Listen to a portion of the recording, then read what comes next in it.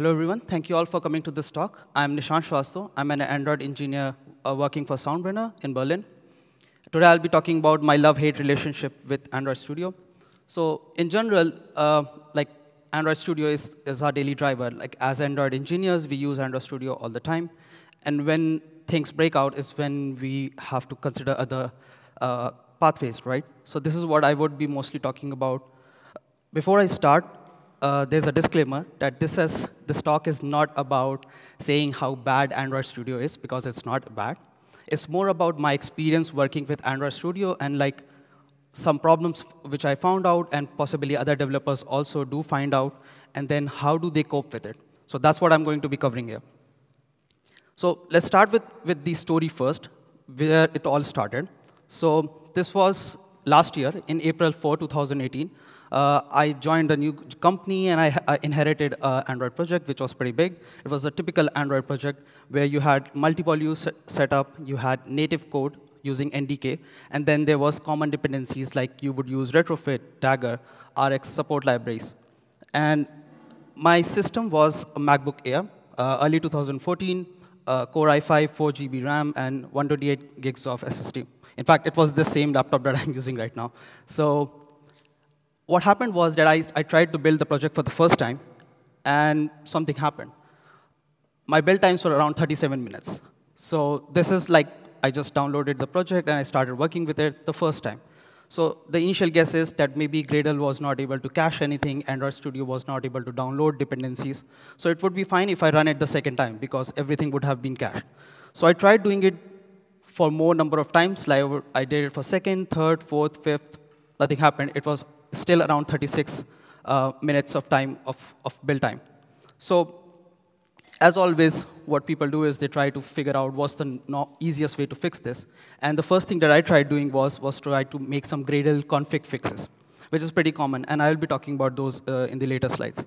My build time was brought down to 28 minutes, which is pretty nice because I was able to shave around like 9 minutes, but still not acceptable because you cannot use it in the practical scenarios. Like imagine you being at work and spending 28 minutes to build this one project every single time you want to test one line of code change. So I had exhausted all the possibilities. I tried working with other possibilities that I could make changes in Android Studio. I could tweak some stuff in the code, but nothing worked out. So I had no choice, but I thought that I'm just going to ditch Android Studio. So I switched over to something like a VS Code and using terminal for my builds. And this is like me tweeting about it, that this is it, that it's not working forever. And I'm just going to switch over to terminal to start building my project, to assemble the APK, and also installing it on an Android device. So the results for this was, surprisingly, the build time were down to 3 minutes. I had like 89% of reduction. And I'm not making this up. Like I have a screenshot of here, like how it looked like. So Android Studio build times were around 28 minutes, 7 seconds, and 96 milliseconds. With the terminal build, I was able to bring it down to 2 minutes and 52 seconds. And this is like a consistent one. If you try to run it multiple times, you could get it around like 2 minutes and 15 milliseconds also. And there's a link for my blog post, which I wrote at that time, like how I did that. And when this happened, I came to understand that there's a certain issue that we are having here. It's not the code that we are writing, it's mostly the tools that we are using are causing these slow up. So I had a bad experience. In general, I tried to look up how other people are also experiencing this bad experience. So I came up with like different sections of what's the state of Android Studio right now. And again, this is my personal experience as well as some other developers. It has nothing to do with Android Studio being typically like this. So let's talk about the state of speed. Android Studio in general was very slow for me. And turns out it is slow for a lot of other people. So here's a tweet from one of the GDs himself. And he's basically saying that I spend most of my life waiting for Android Studio to update indices. And then I do waiting for a Gradle build. So what indices here is that Android Studio needs to build a map of your code base every time a code changes so that it can provide you code intentions and like more suggestions on the fly. So it can check your code. So to do that, it has to index your code. And that's why it keeps on updating indices. If you make more changes, it will go and update it index again. So it's a forever loop. the state of reliability for Android Studio. So in general, Android Studio works for everyone, but sometimes it doesn't. And when it doesn't, you don't know why it's not working, because everything else was functional in the morning, and by the afternoon, it just breaks. So for me, in this case, my project was functional in the morning. During afternoon, when I came back from lunch, I just compiled my code, and this is what I was able to see, a whole list of red lines on the side, basically showing there's a lot of errors on the code. People come up with solutions that if this kind of a thing is happening, then just go ahead and delete idea/libraries folder, which is a configuration file for IntelliJ specific idea ID itself. So they say that, but again, this is it's not reliable enough. You don't know what else to delete. You're not sure if you can just go ahead and delete this, and it's going to break up everything else for you in the project. So it is quite finicky, and no one has the right answer to it. One day this works, the other day it might not. And then the state of choice selection for Android Studio is changing a lot. It's becoming more forced. You are now forced to do a lot of things that you wouldn't have to do it. So this guy here, he's another GDE himself, and he's mentioning that when he uses IntelliJ IDEA, on which Android Studio is based off, he can work with Android Grader plugin 3.2, 3.3, 3.4 beta, and 3.5 alpha without any issues. But if he tries to do that same with 3.3 stable, he gets the option of saying that this version of Android Studio cannot open this project because it's not supported, and it's being forced onto him that this dependency is required. Again, that's something that is how software should work. The dependency should be specified.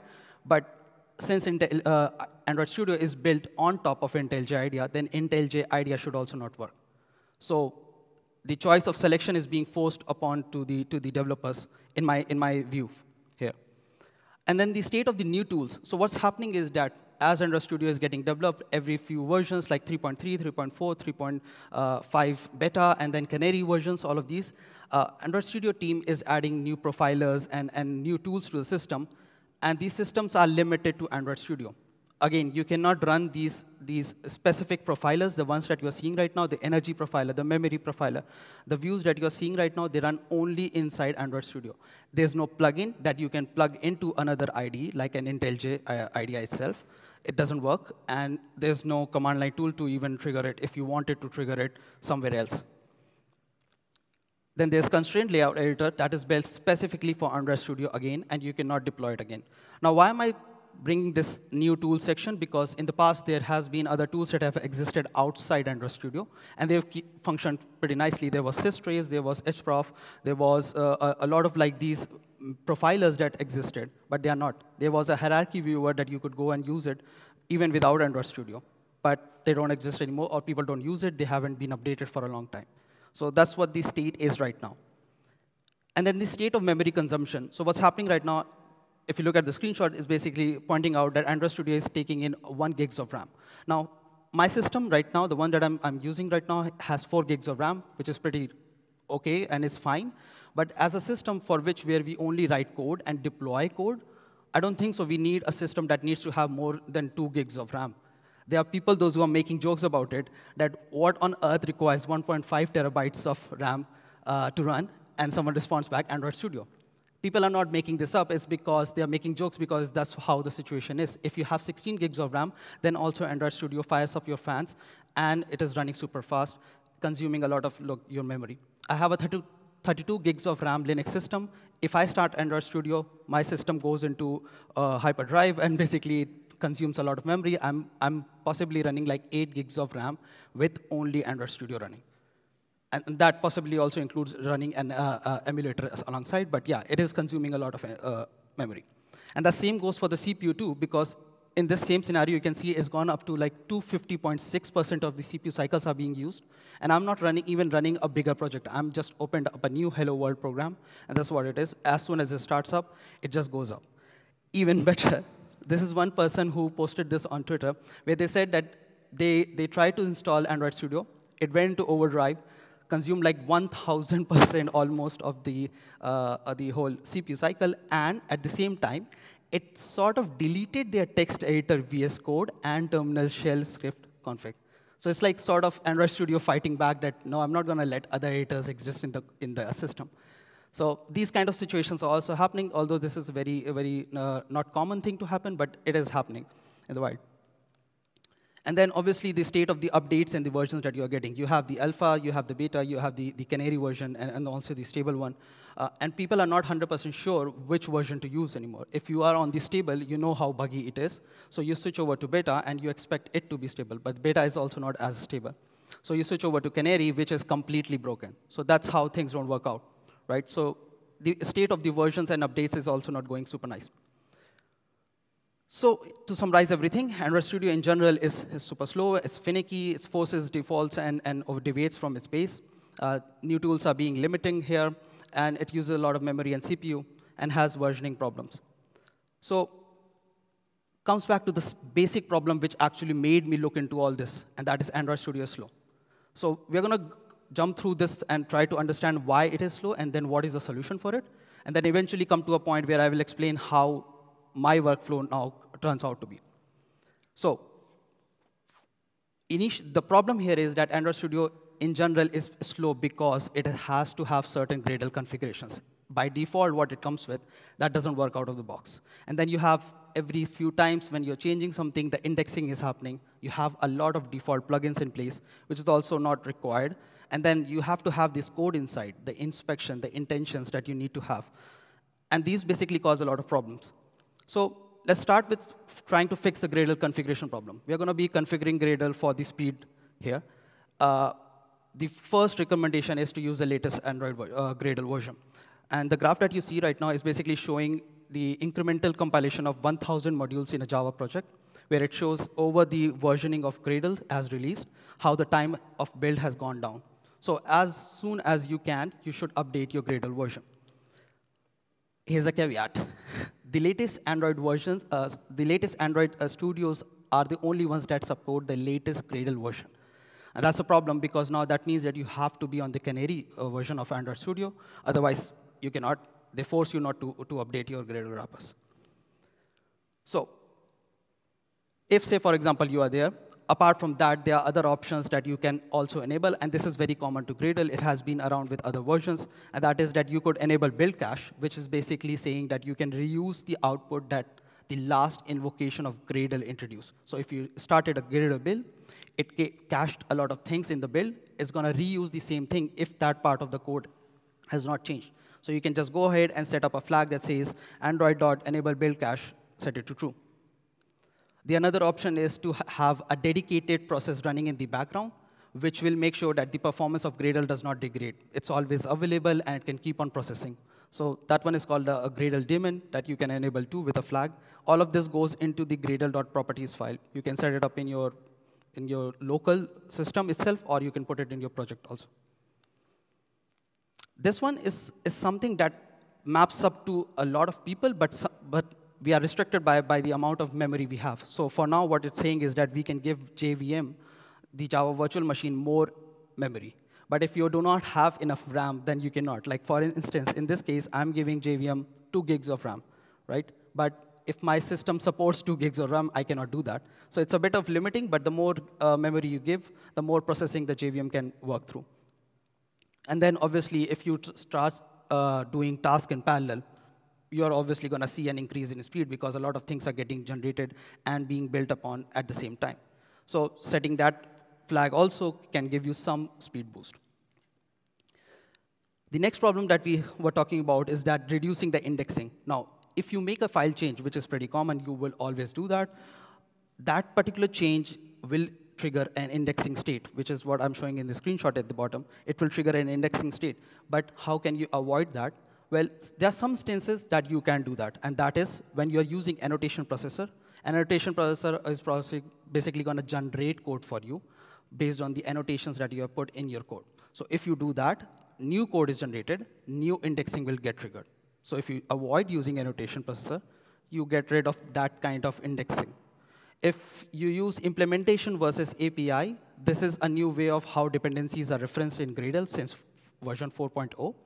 And this basically means that how many modules would get triggered into a build system when the build is triggered based on how they are referenced. So say, for example, there are like 5 dependencies in a row, one after the other. They will all get triggered if you're using API. But if one of the other is just using implementation, they will not all get triggered. So only one of them would get triggered, which is nice because you don't want to run the build for other modules. And then, obviously, this is a very common thing to see. People don't notice this. In your build flags, what you do is that sometimes you would want to add in your version name the commit ID, just so that you can reference it easily, right? But every time you do that, the build is running when it goes through the commit ID and it appends it to your version name. That's a change that goes into the manifest. So again, the indexing would go through. The building will go through, and the indexing would go through. So you will be losing time, right? That's why build process are so long. And then this is very important because I was going through this problem, I had switched over to terminal builds myself. I was also trying to find out why the problem existed.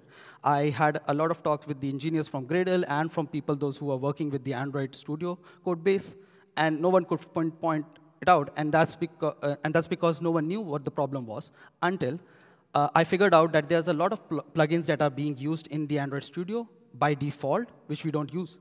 And the reason that triggered me is because of this particular thread in Reddit. And this is from Jake Wharton himself. He's basically saying that if you have the plugins enabled, your Android Studio is anyways going to be very sluggish. It's going to go very slow. So what I did was I basically disabled all my plugins, apart from the ones that I need, like I need the Android one, I need Kotlin, and the very basic ones. And I could bring my build down from 37 minutes to 6 minutes. It's the same machine. I'm just trying out different possibilities of how it would work through. So what this meant is that, OK, now I could use Android Studio. I could use IntelliJ or any of these, and I could just disable the plugins to get it working in a somewhat usable build time. So that is like one problem that you can solve by disabling plugins. But then there's this code inside that also you have to use. You have to get code suggestion. You have to get code intentions and all these different options. But if, say, for example, you want to still save some time, you're already in a crunch situation, your system is not responding, or like you just want to have more juice from your Android Studio, what you should do is that you should disable all the intentions. You could ideally go into the preferences and disable all the inspections, but I don't suggest that because you will have to go and then enable them again whenever you want to use it. So what I suggest is to use something called a power save mode that's already in Android Studio. And what it does, it disables the code insights and any background tasks that are running. So it's just helpful to just enable and disable it. Very quick and easy. So this brings me to the original solution that I came up with, and that was the terminal to the rescue. Because I'm be talking about how Android Studio is sort of broken for me, I had to find a solution to work with the terminal. And in that scenario, I had no other IDE to help me around. There was only Visual Studio Code, which I could write code in, and then I could use the terminal. So how did I actually start using it? So the first thing that I want to understand is that when I'm starting to switch over to something that's terminal-based, there are a couple of things that Android Studio does for me, and how would I map it back to the terminal? So the first thing that comes to mind is to try out something that will enable me to talk to the Android devices or to the virtual devices. That's when Android Debug Bridge comes in place. This, I guess most people know about it. It's a command line tool. It's shipped with the Android SDK, and it's also like allows to interact only with the debuggable Android devices. That means that you have to go into your developer setting and enable the debuggable flag.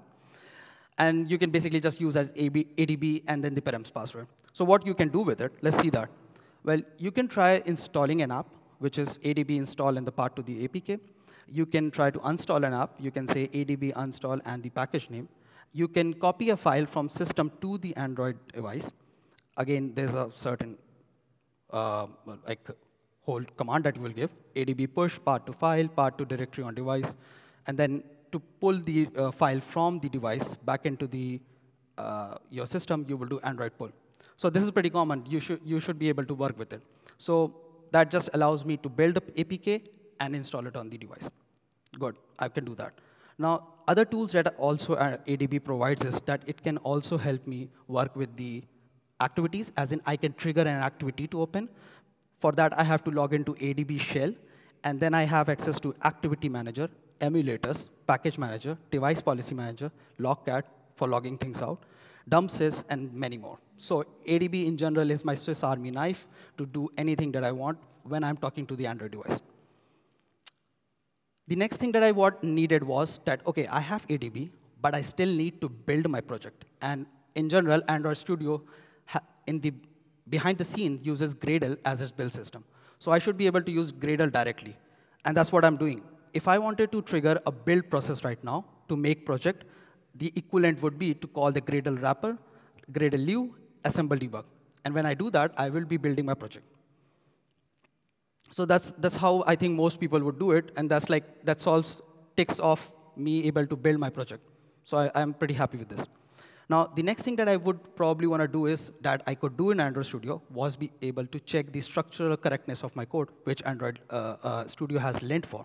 You have something called analyze inspect code, which will analyze your code and run the lint for you.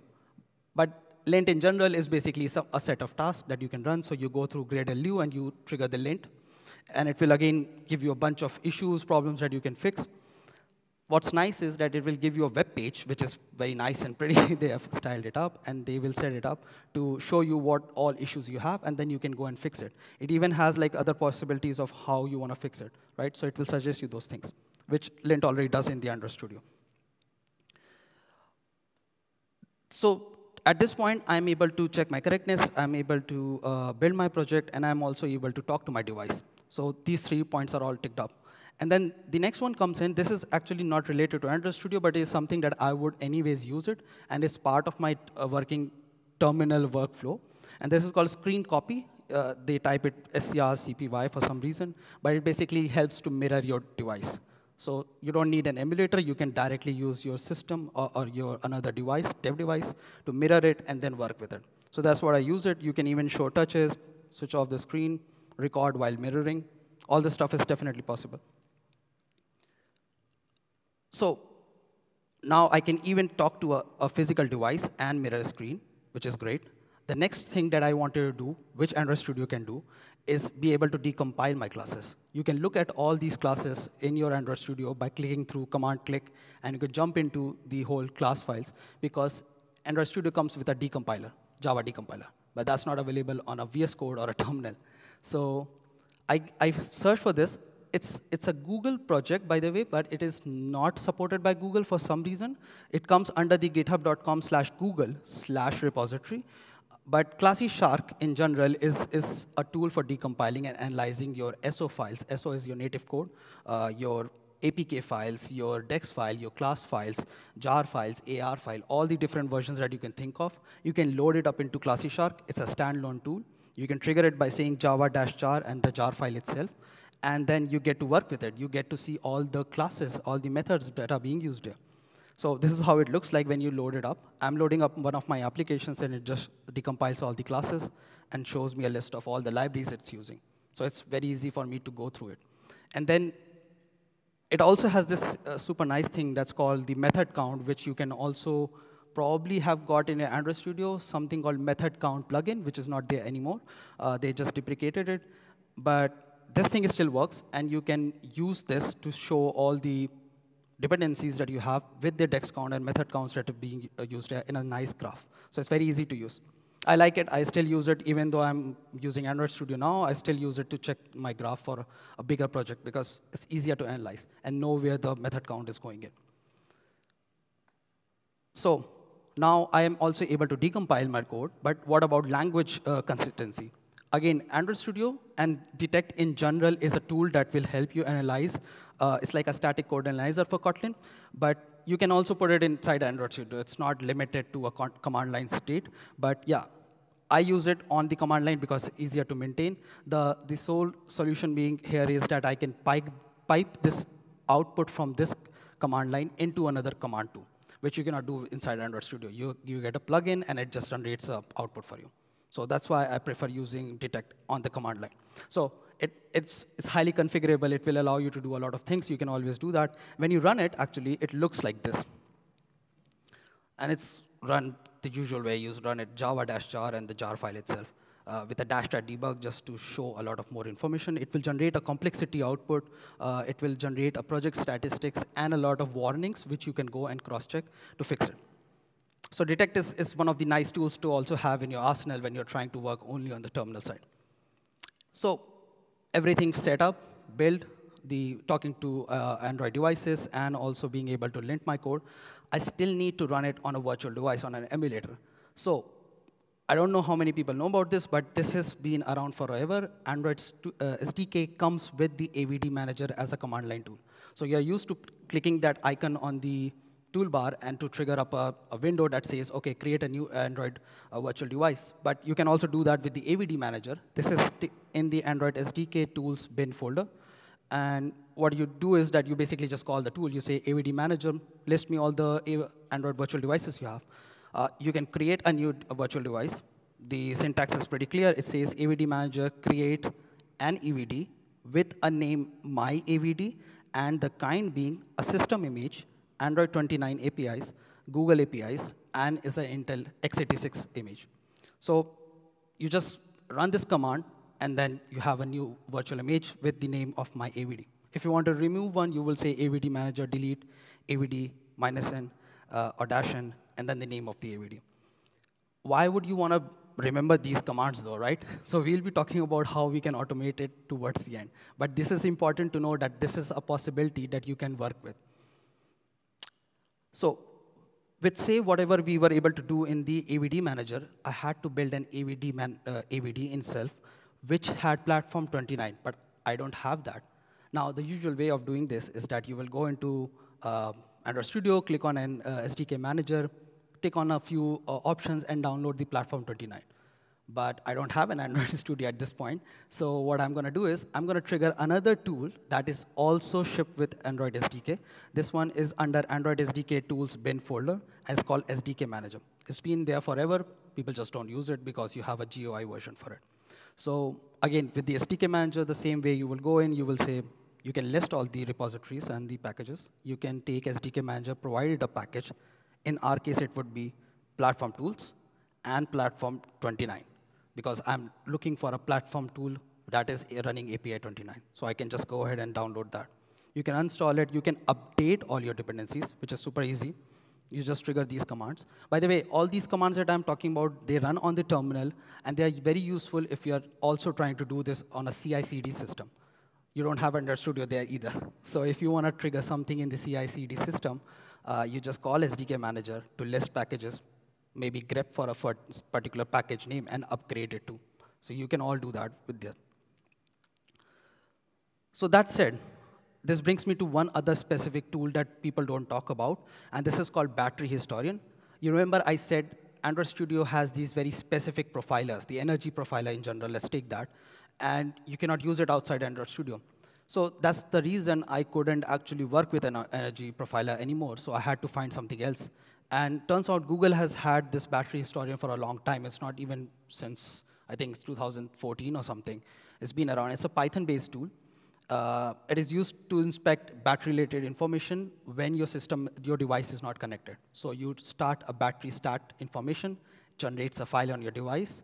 You pull that file into your system, and then upload it to the battery historian. As you do that, what it will give you is it will give you a whole list of options in a graph. And it will also specify exactly where these things are using the battery. So you can see the black line at the top is going down. That's how your CPU is running. At the same time, on the side, you can see the battery is depleting. So that's what it's showing. And then how many times the app process waked up, the kernel only up time, and all these different informations. You get even in-depth information like this, where you can drill into more information to find, like, okay, I'm going to be looking at one specific kind of action that happened on my device, and what was the state of my operating system at that point. So that's where Battery Historian comes in. And it's very useful. Even if you, say, forget Android Studio one time, you can still use this. And it just works out of the box. And last but not the least, this is about the IntelliJ IDEA as a tool that I've been talking about, that there was a certain time when, OK, I couldn't use Android Studio, so I had to switch over Visual Code and also to terminal-based all the building of my app.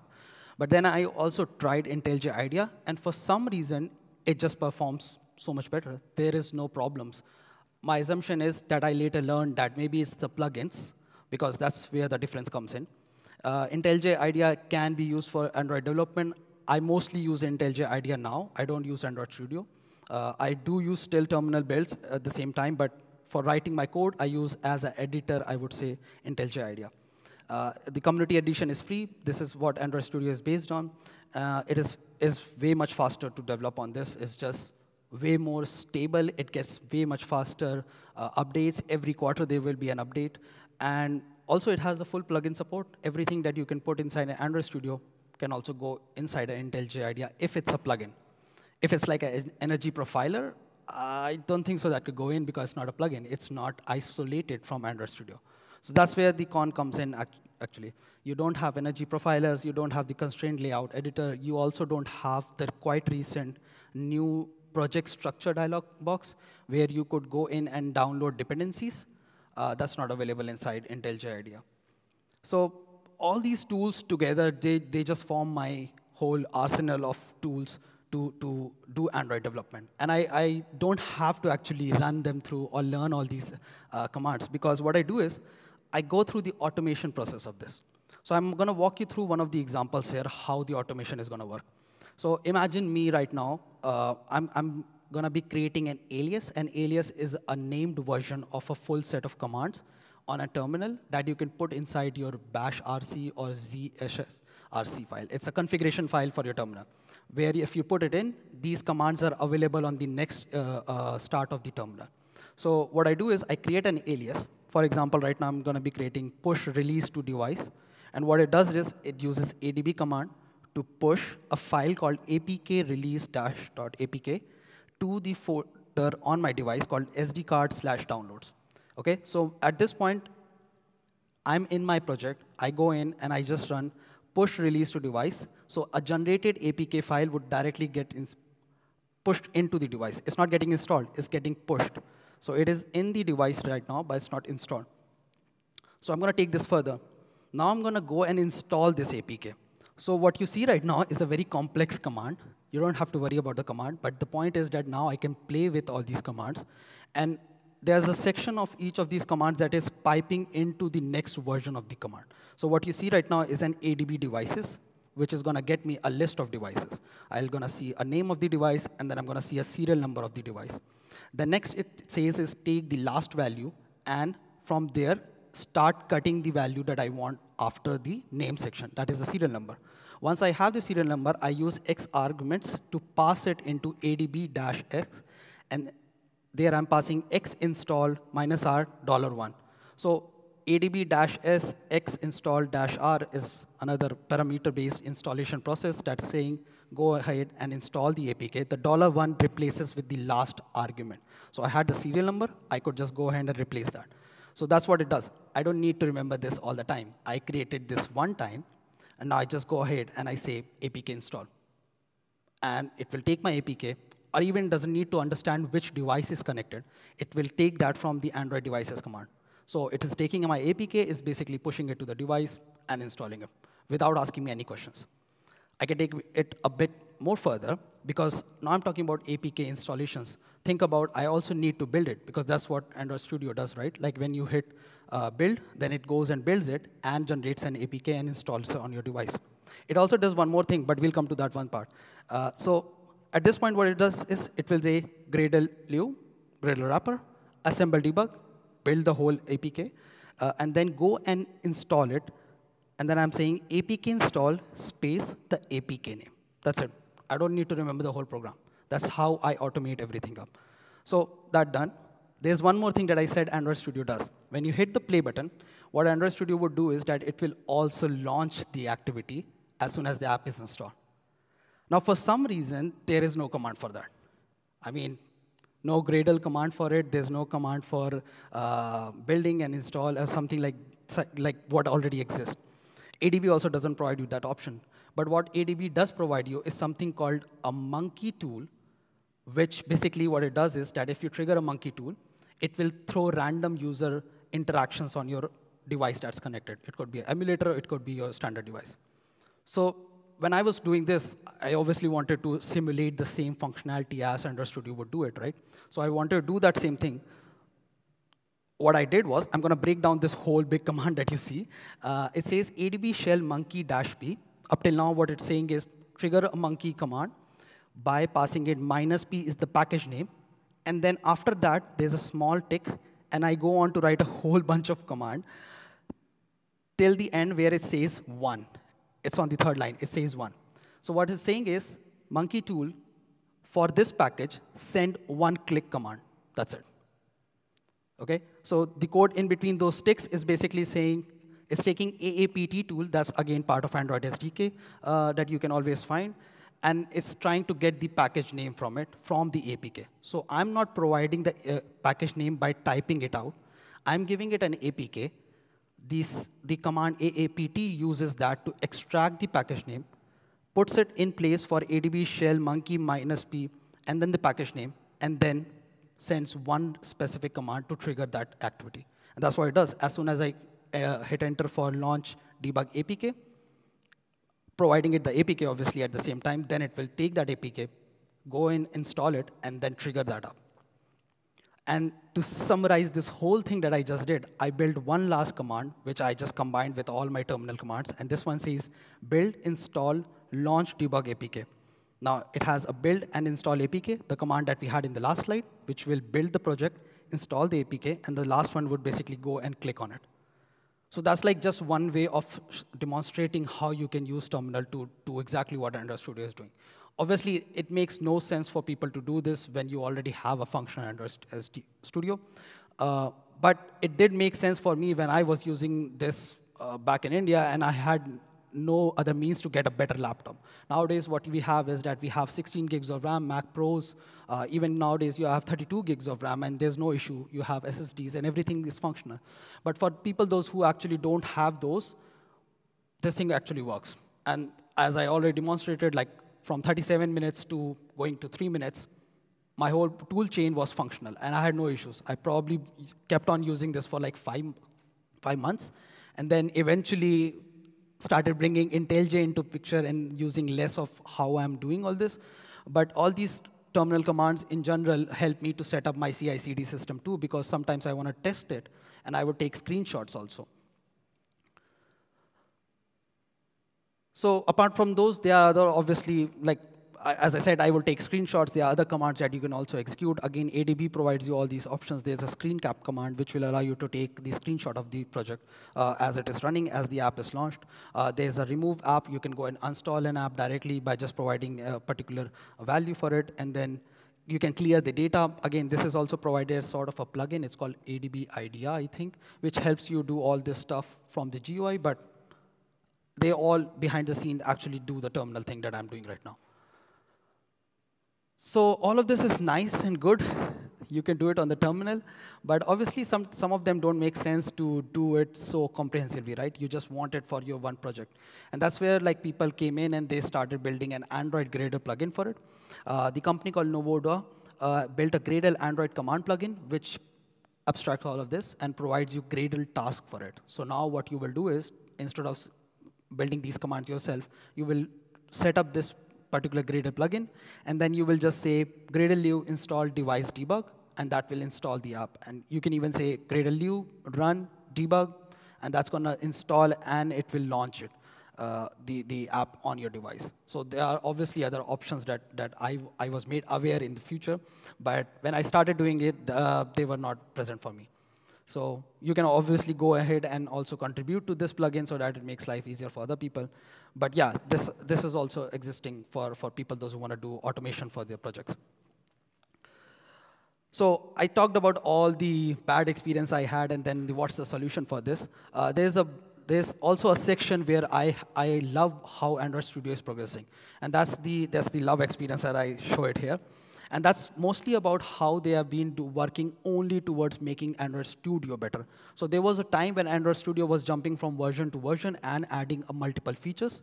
But then Project Marble came in, that has been released, I think, last year, where they started saying that we are going to be focusing only on the performance of the Android Studio. So no more new features. It's only about performance. It's only about making the UI and UX as smooth as possible, and also stability and reliability of Android Studio.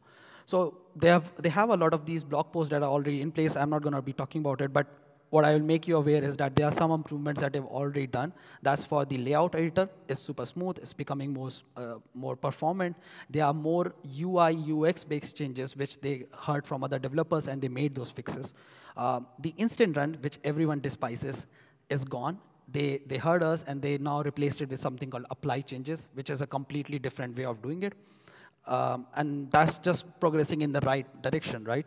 And then also there's been a lot of updates to the emulator. The performance of emulator is super nice. You have snapshots now, as in when you start your emulator, instead of taking a lot of time to boot up, it's going to start up instantly because it's saved its states already. That's what a snapshot is. And then obviously there's a lot of fixes that keeps on going for the lint and a lot of tool chain that they have. Even with the profilers that are coming in, they're all being updated. And then there's one other specific tool that I want to talk about, and this is really out of the way that they did it, but there's something called APK Analyzer. You might be familiar with what you're seeing on the screen. This is called the APK Analyzer. This is the GUI version for it. But turns out the APK Analyzer also exists as a command line tool, which is really weird because they have been building constraint layout, editor, and profilers and everything, and they don't have command line tools. But for some reason, APK Analyzer has that, and that's what I really like about it, because now I'm not tied to Android Studio to do this. So one of the examples that I'm sharing here is that how you can actually get the file size of your APK. You just use APK Analyzer. -h is a param that you pass to make it human readable. APK is saying it's going to analyze the APK. And then what kind of a thing in the APK is going to be a file size, and then you pass the APK to it. And the output for that is in the command. It says 1.7 MBs. It goes beyond that. You can do other kind of things. You can say, I want the summary of my package, like what's the package name, what's the device name, what's the device number. So you get all that information. That's also in the comment section. And then, even better, you got the download size if you were to use APK Analyzer. So you see this in the GUI. It would say, this is your final size of your APK, but the reduced download version would be this. This is what you get from. You pass it as the param as download dash size, and it gives you the download size is going to be 1.4 MB instead of 1.7 MB. So the compression ratio is taken care of. There's a lot of more information on this, and I couldn't obviously cover all of it, so I put the link in here. You should definitely go and check it out. All the command line tools that I talked about, they all have their documentations. Definitely give it a try. There's one more thing that maybe I can mention. It's not in the slide, but that's more about ADB doing some very magical things that maybe you might have never heard about. And I was quite recently doing this, and that ADB in general talks to the device, right? And it sends commands to it. But there are other ways for you to actually simulate touch gestures on the device once you run a ADB command for it, right? So there's a specific command that you will run, and you can simulate those gestures. If you were to automate this, you could run it for a different variety of tests also. So if, say, for example, you don't have the whole setup for setting a testing tool chain, you could just simulate your touches. The manual touches that you're doing, you just run it once, and then you run your script with ADB repeating the same touch events. You already automated your manual test into an automated test. That's like a layman's version of doing things, but obviously there are better tools to do it. And that's it. That's a bit of a link and references that you will have, which you can always go back and check. There's a lot of documentation for it. And if you have any questions, you can ask me.